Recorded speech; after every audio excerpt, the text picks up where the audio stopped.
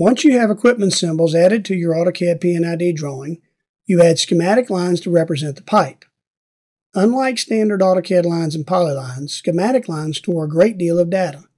This data includes information such as the size of the pipe, the system, the pipe material, and more. The behavior is similar to a polyline, but the schematic line is much more specific, and therefore much more useful.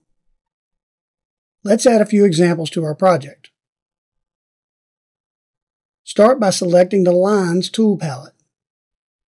The palette includes several examples of pipeline types and instrument lines.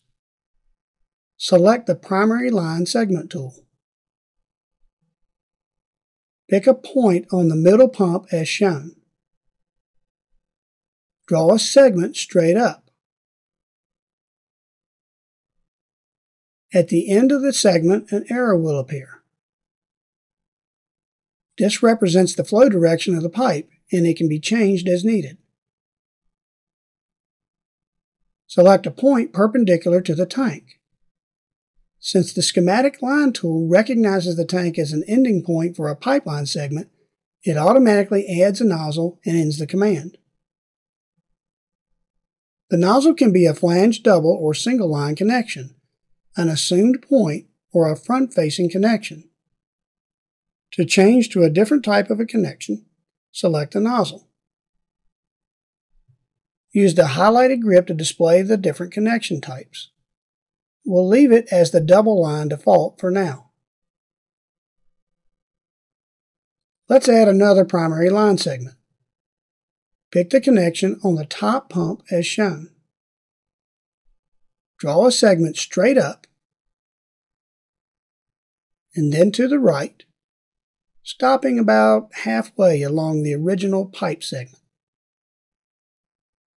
After selecting this point, drop the line straight down until a perpendicular snap appears on the main line segment.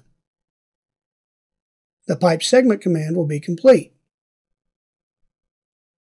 We'll add one more segment from the pump at the bottom as shown. Start from the discharge connection. If you are using the Object Snap Tracking tool in AutoCAD, move your mouse over the last connection, then track down to place the second point. This helps you align the pipe segments. You need to make sure you have the Object Snap Tracking turned on, so check this before you start adding schematic line segments.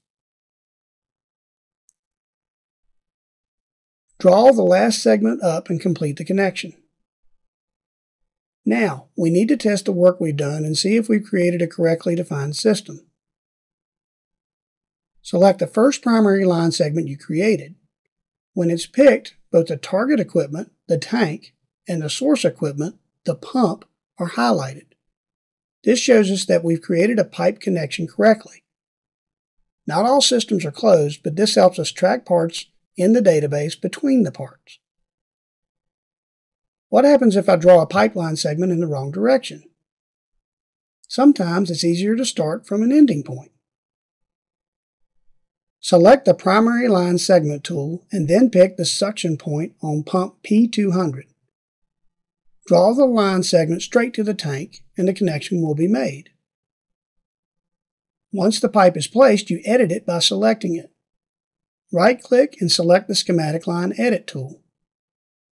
From the flyout, pick the Reverse Flow tool. The flow direction is now correct.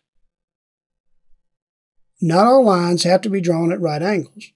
From the Home tab, Schematic Line panel, select the Ortho toggle. This toggle overrides the default AutoCAD Ortho and Polar Snap settings and forces schematic lines to be drawn at right angles, regardless of how line or polylines are drawn. Since this is a toggle, you can turn the feature back on at any time. If you have a series of older diagrams that were drawn as AutoCAD lines or polylines, you can convert these lines to schematic lines easily. In this drawing, there are a series of lines and arcs created in the lower left corner of the drawing. To convert these to schematic lines, select them and then right-click.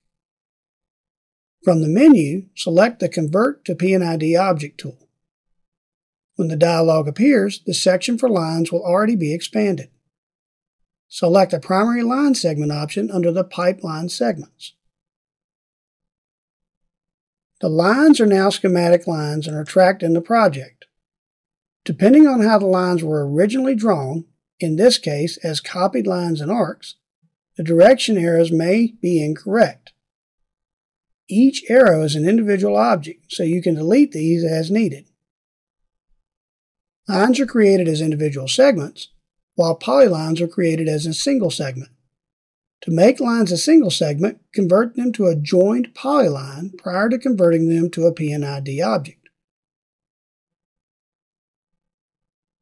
Another option is to use the Join tool, available under the Schematic Line Edit tools. Select the first line and then right-click.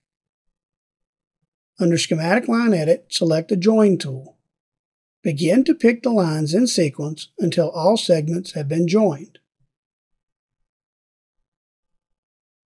Any missing arrows will be added back to the line and the flow direction will be correctly defined. Now that you have line segments defined, you can add inline accessories to the segment as needed and complete this portion of the diagram.